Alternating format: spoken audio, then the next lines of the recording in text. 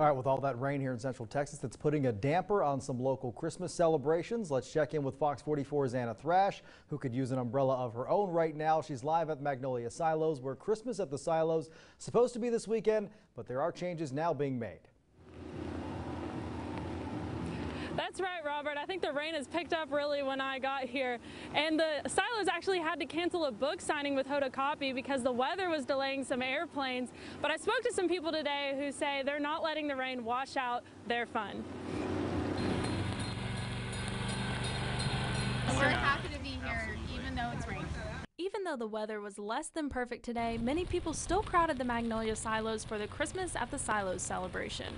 Magnolia spokesperson John Mariscano said vendors in the street fair had the option to close at 1 today, but many stayed open. Seems like it's Seattle, but it's really Waco.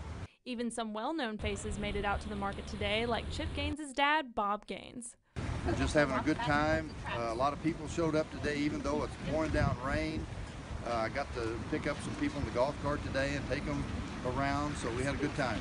Hoda Copy will no longer be coming to the Silos tomorrow, but everything else on the schedule is still expected to take place. Visitors are still coming out to show their support. We loved it because we're huge fans of Chip and Joanna. We love the shop. We love the Chris Kindle Market vendors out here in the street, even though it's raining and our feet are cold.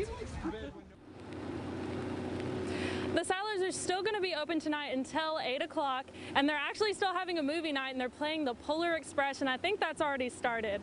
Live in Waco, Anna Thrash, Fox 44 News.